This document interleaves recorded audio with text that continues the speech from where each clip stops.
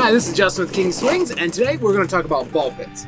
Now, some of the concerns we hear online about ball pits is, oh, the balls are going to get slimy, they're going to get moldy, they're going to get gross being outside, being an outside ball pit. Well, it's simply not true. This ball pit has been out here for over a year and a half now, and these balls are in great shape. Because it is a ball and round, there's plenty of airflow that circulates through the entire ball pit. So they dry off really fast after a rainfall. And besides, you have the deck above you and the roof.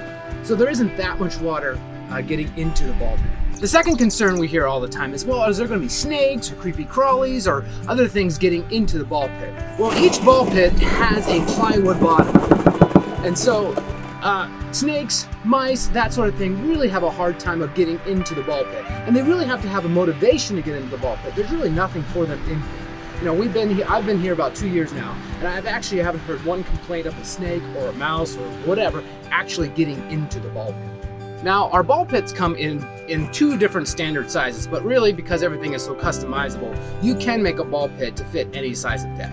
Our standard size are 4x4 or 6x6, like this one is here. As we're inside the office observing, the parents and the children that come out to play on our playground here, we've always noticed that the ball pit is an extremely popular add-on. There's almost always kids in the ball pit.